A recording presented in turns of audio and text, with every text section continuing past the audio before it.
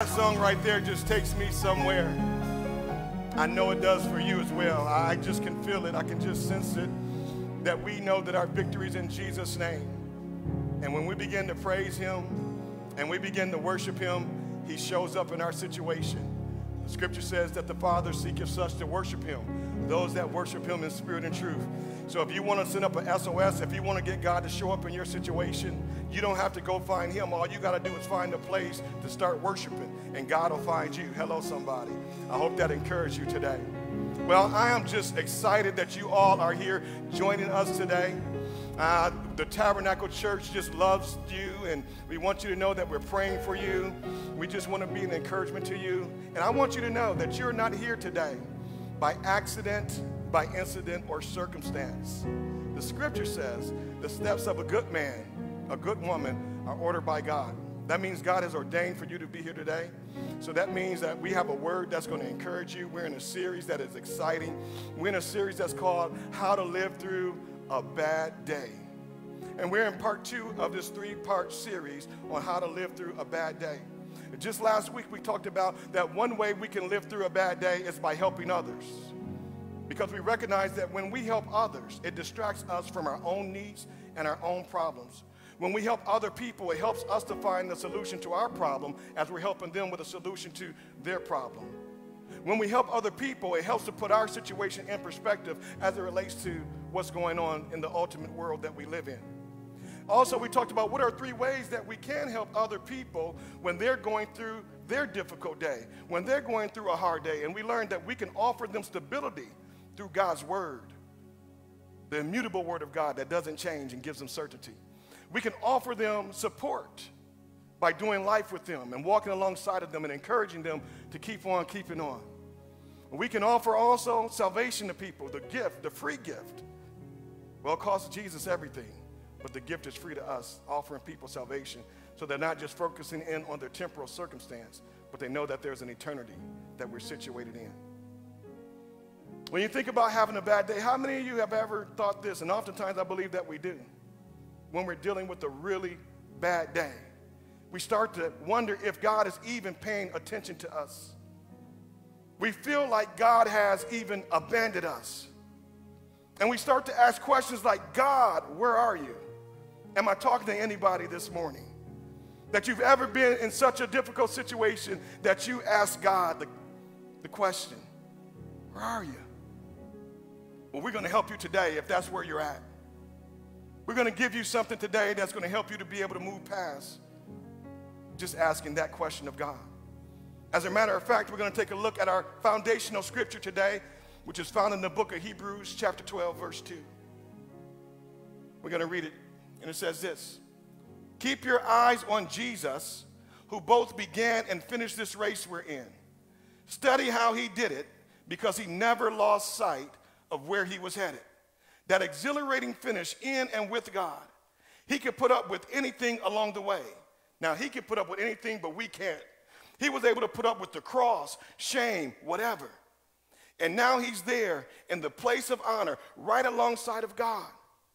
Notice what the writer of Hebrews says. He says, keep your eyes on Jesus. When you're going through a difficult situation, when you're going through a difficult day, you need to keep your eyes on Jesus. Don't be distracted by everything else that's going on. Put your eyes intently focused in on him, because he was able to not only start his race, but he was also able to finish his race. And then he says this, he says, study it. Study what Jesus did. And so I'm inviting all of you today to study with us the most difficult time of Jesus' earthly ministry. On that very bad Friday, I know we call it Good Friday, but it wasn't good for Jesus. It may have been good for us, but it was the most difficult time in Jesus' life. And it's when he's hanging on the cross. And what we're going to do is we want to study what did Jesus do to get through the most difficult time of his earthly ministry. And I believe that we can learn some valuable lessons by looking at the last 7 statements that Jesus makes on the cross. And if we would study them and look at them intently, I believe it's going to reveal to us some lessons that we can learn and apply to our lives that's going to help us, help you, help me get through our difficult day. And so in particular, we're going to start looking at two passages of Scripture today. The first passage of Scripture is found in Matthew's Gospel, Matthew chapter 27, beginning at verse 46. And the Bible says, at about 3 o'clock, Jesus calls out with a loud voice, Eli, Eli, lema sabachthani, which interpreted means this, my God, why have you abandoned me? Wow. Jesus asked the question, God, why have you abandoned me? Can you just imagine the tension in that question? The same tension we've had, especially when the Bible doesn't record that God even answers Jesus' question, why have you abandoned me? That really shows Jesus' humanity. Remember that Jesus is 100% God and he's 100% man. And in this moment, we see his humanness come through. I know some of you think it's weak to ask God the question, where are you? I know some of you feel like it's less than being spiritual than to say, you know what, God, how are you not paying attention to me? But even Jesus asked that question. And I want to put that question in the context of the other statements that Jesus makes preceding this. And in the other statements, Jesus doesn't seem so human. As a matter of fact, we kind of see his divinity coming through.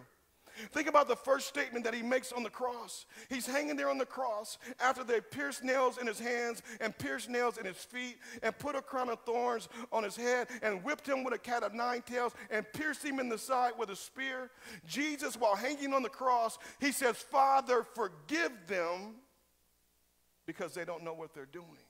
How many of you know it takes more than human strength to forgive like that? But Jesus, in his divinity, he's able to forgive like that. And then we have Jesus hanging on the cross. Here he is, to his left and to his right are two criminals.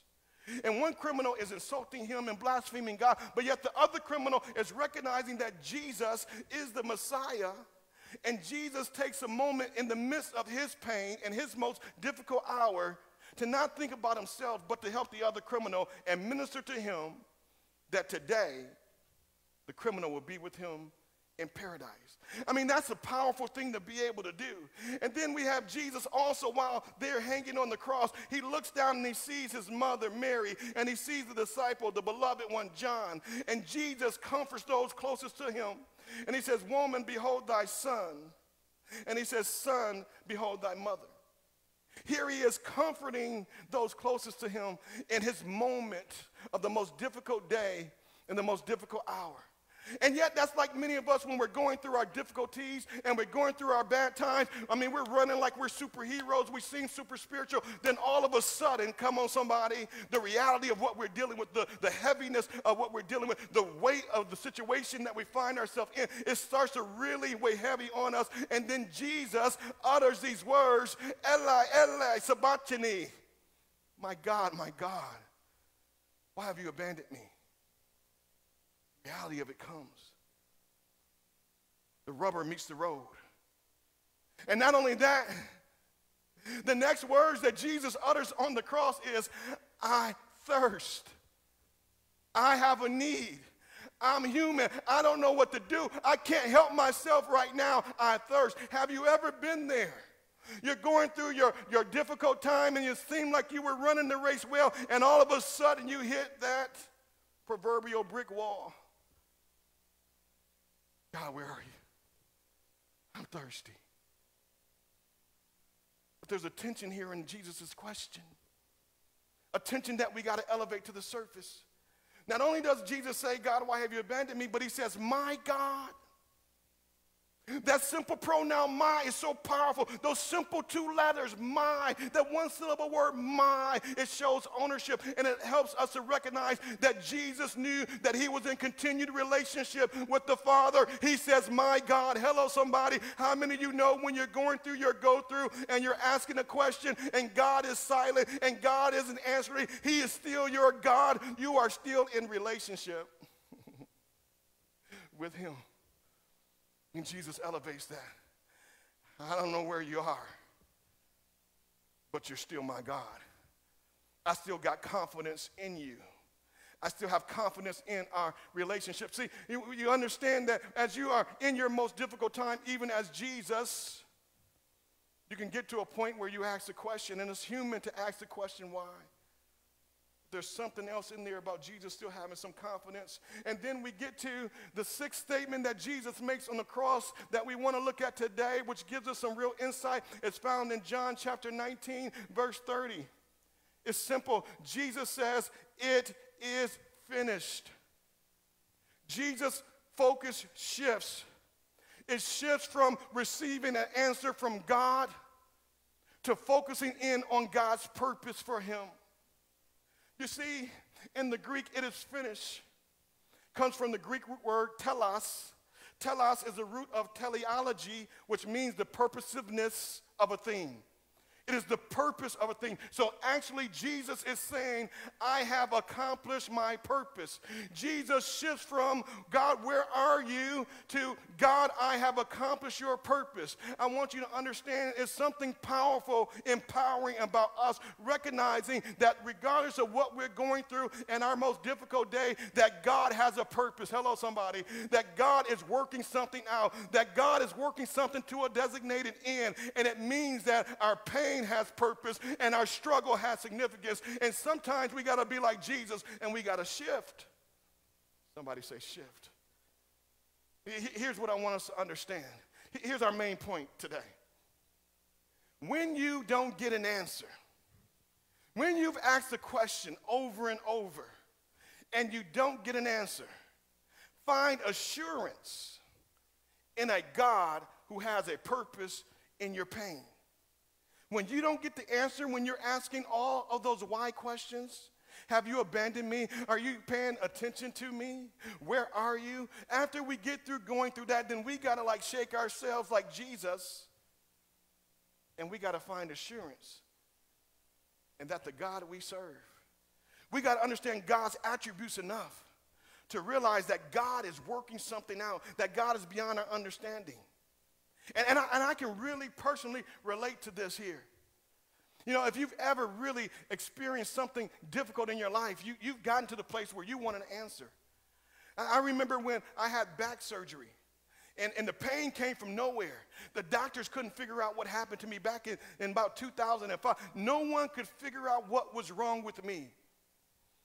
And I was like, God, why? And God never answered the why. And I started shifting my focus. God, what's your purpose for my life?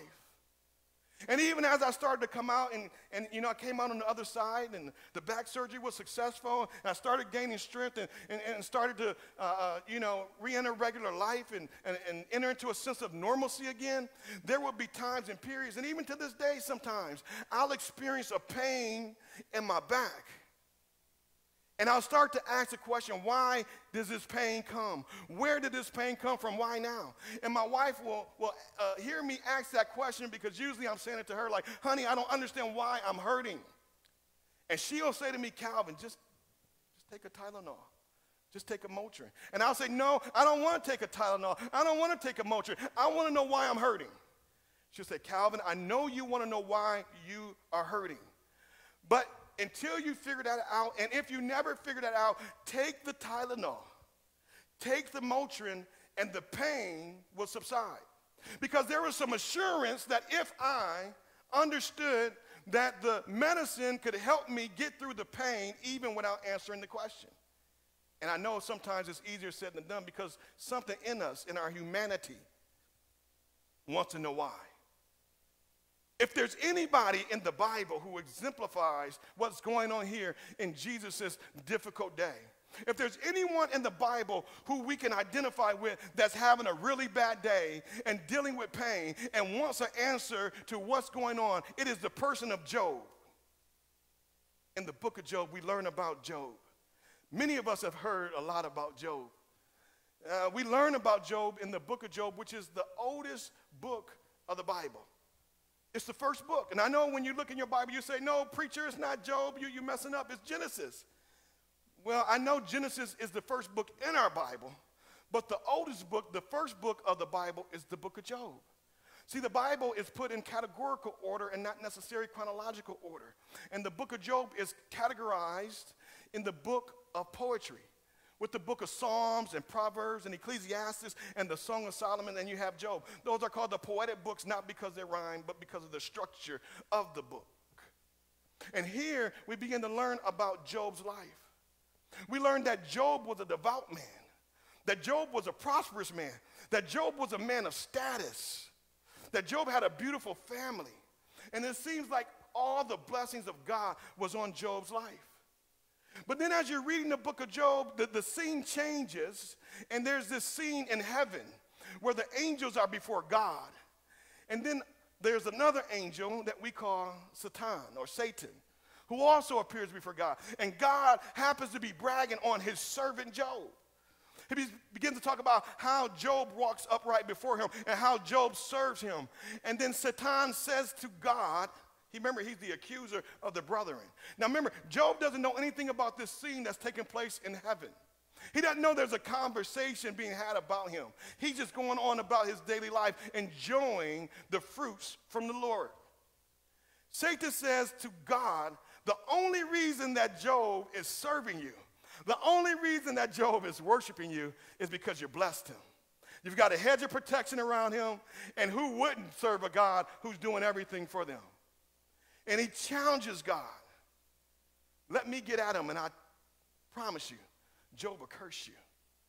And God has confidence in Job. God says, no, he won't.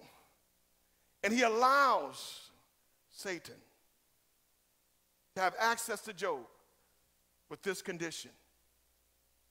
You can do whatever you want, but you can't touch his life. And so Job loses everything. Some marauders show up. They slaughter all of his flock. They burn up his land. A storm arises, and where his children are gathering, the house collapses on them. So he loses his wealth. He loses his resources. He loses his children. Ultimately, his body is afflicted with sores and diseases, and he's got scabs all over his body. He begins to reek of a stench. No one wants to be around him. He finds himself taking pottery and trying to scrape the scabs off of the sores. And the only person that seems to be left is his wife. Now, God said that Job could lose everything except for his life. But it seems like the enemy said, we're going to just let him also keep his wife. Somebody going to catch that. Because, sometimes our spouses can, dig in, especially when we're going through our go-through. Sometimes you may have a spouse that's not supportive, which happens to be the case with Job. At one point, his wife says to him, while Job is sitting in sackcloth and ashes and he's pondering what's going on, she says to him, literally, why don't you curse God and die? Now, that's good support from a wife, right? And I can imagine all the devils were like, Satan, you made the right decision letting her just stay behind. But there's something powerful, I believe. You see, losing a wife, losing a spouse is tantamount to losing your own life. And so he's left with his wife. And all of a sudden, Job is mourning the loss of everything. And then something significant happens. He has these 3 friends. And people wonder, well, how, why is his friend still left? Many Jewish scholars believe that friends are also tantamount to losing one's own life, to lose a friend.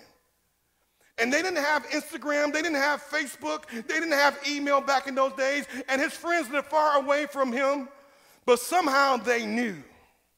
Somehow each of them knew individually, without talking to each other, that something was going on with their friend.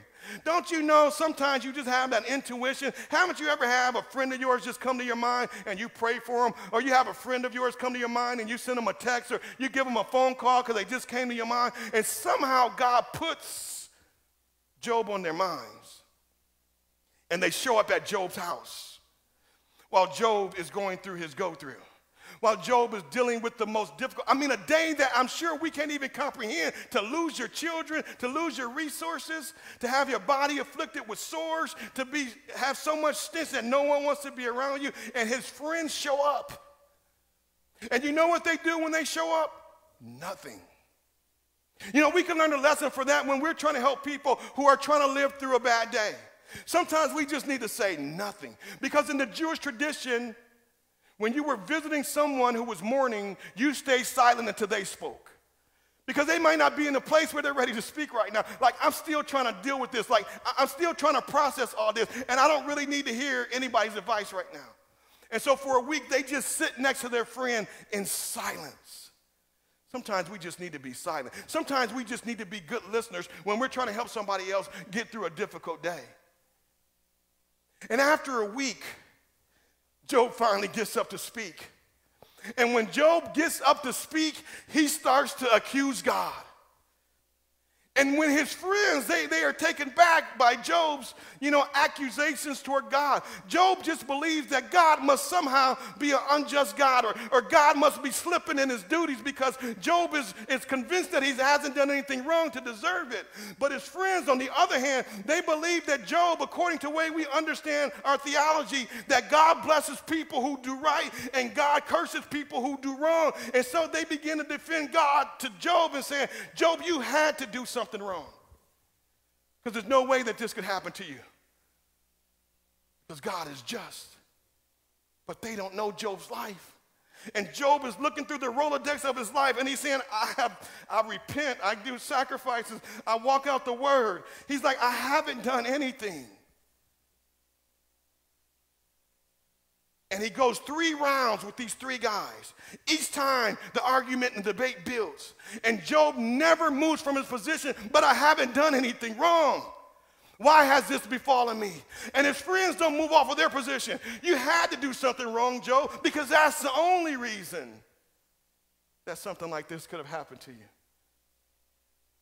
But finally, Job says this in Job chapter 30. He says, I call to you, O God, but you never answer. When I pray, you pay no attention.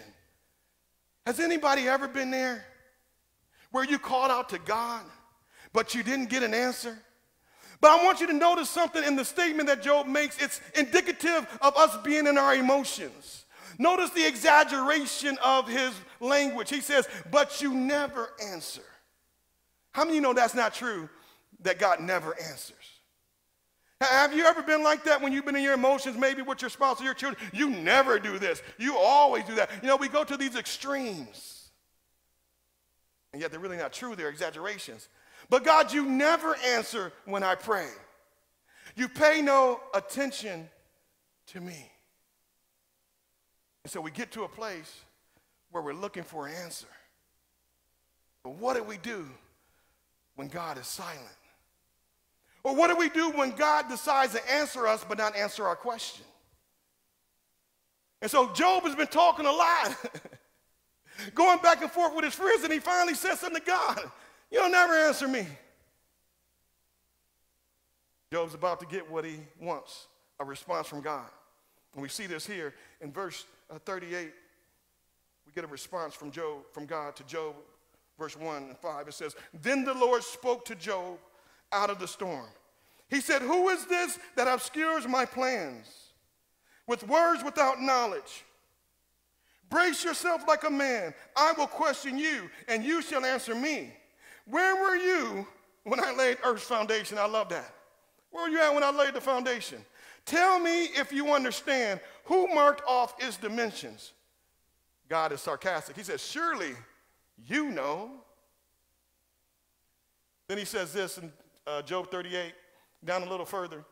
He says, God says this to Job, have you ever comprehended the vast expanses of the earth? Have you ever thought about it? Tell me, if you know all this, what is the way to the abode of light? Where does light go? Where does light live? He says, and where does darkness reside? I'm sure you know that, Job. Tell me where to find darkness. Can you take them to their places? Do you know the path of their dwellings? Surely you know, for you were already born. I like this here, this humor. You have lived so many years. You're 70 years old, Job, and surely you've lived long enough to know all this. You know what it reminds me of? It reminds me of this interaction that happened back in 1999. Have you guys ever heard of Corey Benjamin? Corey Benjamin used to play for the Chicago Bulls.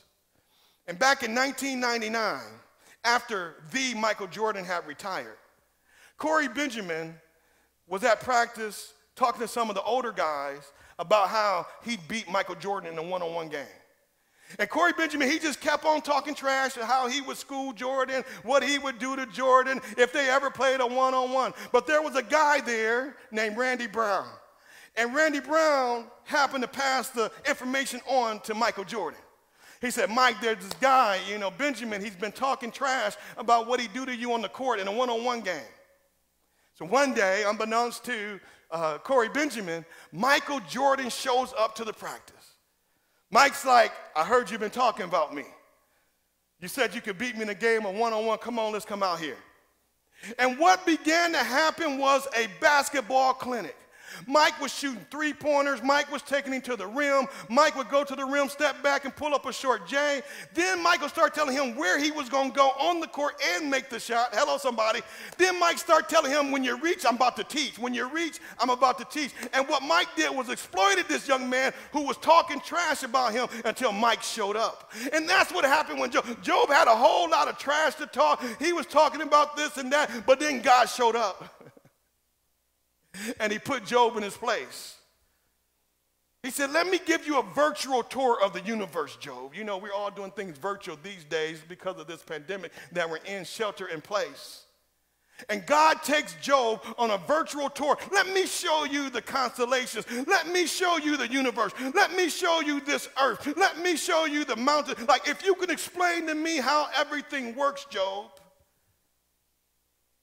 He schools Job. And then Job starts to realize something. Job starts to realize who God really is.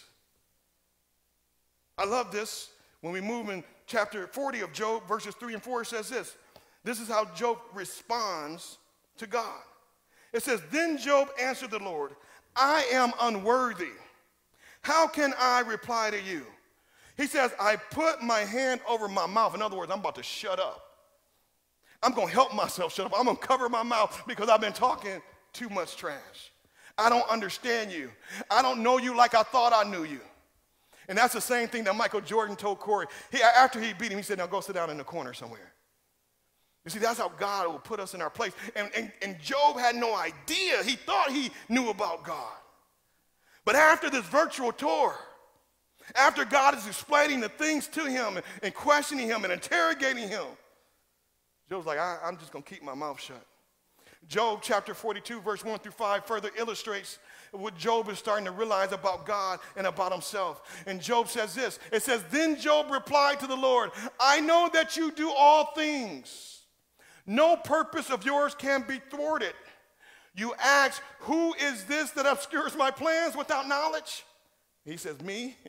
Surely I spoke of things I did not understand. Haven't we done that before? We don't really understand God. We think we understand him, but Job has an encounter with God where he realized, God, I don't understand you. Like, you're too lofty for me. God, your thoughts are not my thoughts. God, your ways are not my ways. Too wonderful for me to know. My ears had heard of you, but now my eyes have seen you. Job realizes, I had just heard about you. But now because of all of this, because of this encounter, I've seen you clearly. I see you as you are. And it's from this encounter with God that Job learns something he never knew. Job never gets the answer to his question. Job never gets his why answered. But instead he finds an assurance that God is a God that has a purpose in the midst of his pain. You see, that's what happens when we get to experience God as he is. We may have the question, why, God? Why have you forsaken me? Why have you left me, abandoned me, God? Where are you? Are you thinking about me just like Job? But Job finally gets to a place where he doesn't get an answer, but he gets God. See, that's the blessing. When we start to really push in and ask God why, the blessing is that even if God doesn't answer our why, we can find out that there's God. And there's something satisfying about that. There's something that satisfies our soul. Anybody ever been there? That you got to a place when God revealed himself to you that the why didn't even matter? That you didn't need that answer? Like Jesus on the cross, why? Then there's the assurance. Job realizes that God has a purpose for everything. And there's three attributes that is revealed to Job in this passage here, chapter 42, verse 1 through 5. There's three attributes that we can learn from that would help us get through our bad day. I want to look at these three simple things, profound things, I should say, about God. It's really where our Christian theology is anchored in. And then the first thing that we see that Job learns about God that will help us live through, not get through, not make it through a bad day, is that God is all-powerful. The theological term is omnipotent. God is omnipotent. That means that God is omnipowerful, or God has all power. He's got all power in heaven and in earth. And that is a reassuring thing to me if I'm going through a bad day. Because in times of uncertainty, I'd rather have hope in a God that is all-powerful than to have certainty in myself with all of my limitations. And I'll say that again. I'd rather have hope in a God who's all-powerful than certainty in my limitations. And why do I say it that way? Because people like, all these Christians, you guys got all this hope. You just got blind faith. You just believe. But I'd rather have hope that God can do something. I'd rather have hope that God could use his power. I'm reminded of a time in our church where there was a member of our church who had a son who ended up in the hospital on life support. Medical professionals had pretty much given up on him. A member of our church, he called out to the leaders of the church, and we began to pray, and we even went to the hospital to pray. And as we began to pray, God started to move. This man was taken off life support system. This man was able to regain a regular life. He even came to this church and came to a men's group and men's event, and we got to see the power of God right before us. Kind of like Lazarus, you know. Lazarus came back from the dead, and then he spent time with the people, fellowship, and had a party at his house. We seen this young man at death's door, and we prayed for him, and God raised him off of that bed, and he was amongst us. And we saw that God was powerful. It's like what Paul says in Colossians. For everything, absolutely everything got started in him and finds its purpose in him. He was there before any of it came into existence and holds it all together right up to this moment. Paul says that God got the whole world in his hand, and he's holding everything together. And he's the same God that created the heavens and the earth, and he's all powerful, and he can do what he wants to do, and he can even bring somebody back from death's door. We saw the power of God. So I'd rather hope in a God that's all powerful than trust me. Too many people say, you know what, I don't know about that God thing, but I know about me. Well, you trust your own limitations then. You got certainty in that. But I've got hope in a God that's all powerful. The second attribute of God that we see that Job finds out about is that God is all-knowing. That means he's omniscient, all-knowing. God isn't just smart. God isn't just intelligent. God is all-knowing. It says this in Hebrews chapter 4, verse 13. He knows about everyone, everywhere. Everything about us is bare and wide open to the all-seeing of our living God. Nothing can be hidden from him. God knows the end from the beginning. The problem is, you and I, we're often stuck in the middle. And we're like, God, we don't know the end from the beginning. We know the middle. We know what's going on right now, and we don't know what to do. You know, that's true. But I'd rather trust my unknown future to an all-knowing God. How many of you can trust your unknown? I don't know what tomorrow brings. I don't know what tomorrow holds. But I know who holds tomorrow, an all-powerful God in his hand. And even what we're going through right now as a country, as a global society, we still know that God, He's holding the whole world in his hands. We still know God knows the end from the beginning, even when we don't know. And I'm okay that God knows things that I don't know. I'm good with that. You know, I think like this: if I could know everything God knows, then God wouldn't be a God worth me worshiping. If I could understand everything that God understands, then he wouldn't be a God worth me worshiping. It makes sense to me that God's thoughts are beyond my thoughts and his ways and comprehension are beyond mine. You know, I'll think about the young man who God raised off the deathbed, brought him amongst us. I often think about this. It was about a year or so later, 2 years later, that same young man that we watched God raise up from the bed, brought him out of the hospital, all the tubes taken out of him. That same young man ended up dying. I don't understand it. I don't know. It leaves you scratching your head. God, you raised them up here, then this happens. But I'm reminded of what the prophet Isaiah says in Isaiah 57. It says, good people seem to pass away before their time. But it only seems that way to us humans. Because when you go on to read Isaiah 57:1, he goes on to say, but they were being protected from some evil up ahead. See, we don't know what was going on up ahead for that young man's life. But what I do know is that man didn't have a relationship with God before God raised him up out of that deathbed. But after that, he had a relationship with God. And who knows what would have happened had he lived longer? We don't know. We can't understand it. We can't comprehend it. But God knows everything, the end from the beginning. We're in the middle. And sometimes we just don't get it. I want to encourage you when you're trying to go through your bad day, when you're trying to live through your bad day, that God knows. He is all-knowing. And the third thing we learn from Job about God's attributes that will help us live through a bad day is that God is ever present.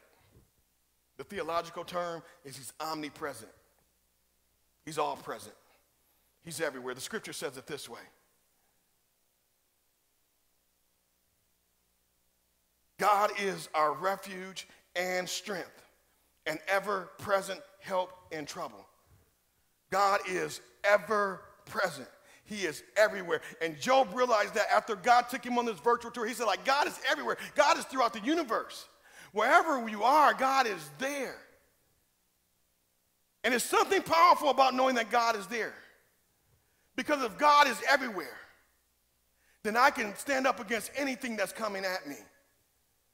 You know, even when we have difficulties, even after we see God in all of his power raise somebody up off a deathbed, and after we have to ponder, well, how come this life come to an end and we don't really understand it? The thing that gives us comfort, even when we don't get an answer, is to know that God is present. And God may not give us what we want, but God will always give us what we need. And what we always need is for our God to be ever present when we're in our trouble. God may not always tell you why you're in your predicament, but he'll give you what you need because in his presence is joy. He'll give you joy to get through your difficult day. In his presence there's liberty. He'll deliver you from all of the oppression and the depression that comes upon people in their times of difficulty because he is there. He may not give you what you want, but God will always give you what you need, and his presence is always there. And what I love about the story of Job is that God was present in Job's life the whole time, yet he had only heard of him. How many of us are walking around and God is ever present and we don't know it? But once Job began to call out to God and God answers him, Job finally sees God as he is. And that's the gift that means that we don't need an answer to the question. Is when we get to see God who is ever present, be present before us, it gives us the assurance that God has a purpose for us in the midst of our pain.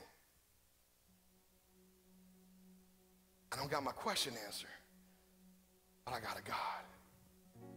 I don't have my why answered, but I got a God. And as much as you think that answer to the question will satisfy you, nothing will satisfy you more than knowing who God really is. My prayer for you this morning is that you would see God as he really is. Like Isaiah saw him high and lifted up. That's how Job ended up seeing. Chapter 42, verse 6, read it when you get time. It said after Job saw God as he really was, it said he sat down, shut his mouth, changed his mind about things. Pray that you see God as he really is. Omnipotent, omniscient, and omnipresent. That as that reality comes to you, you won't need the answer to the why, because you will have found assurance in the Almighty God who has a purpose for all things. God bless you.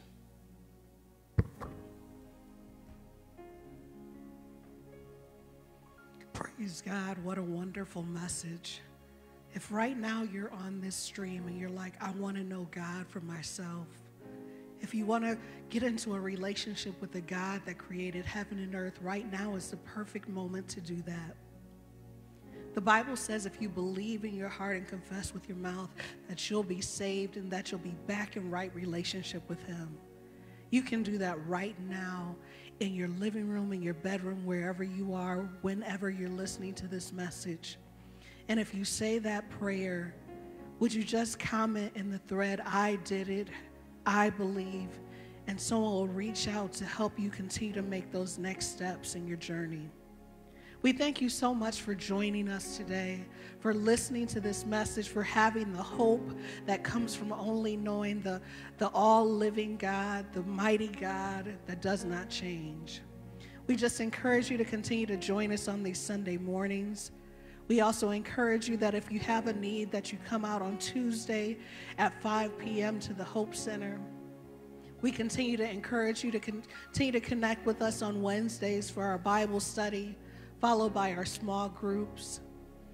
There are many of you that have expressed interest in discovering your purpose and knowing how you can make a difference. We encourage you to sign up for Growth Track that's still going on every single week. And as always, we thank you for joining with us to worship and for the word. And we just ask that you continue to support this ministry through worship, through giving. We love you so much. We miss you all. We pray that you would share this message with someone else that needs to be encouraged during this season. God bless you all is our prayer. Have a great week.